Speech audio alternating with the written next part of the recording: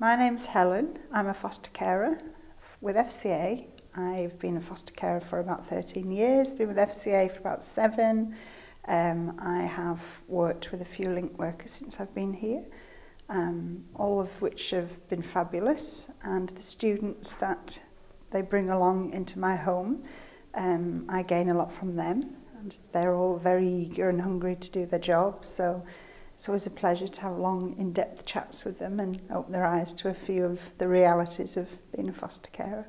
So how did you get into foster care in the first place? My sister started fostering a young man who became quite an important member of our family, and it just went from there. I started fostering and been doing it ever since, and I have a house full of children all the time.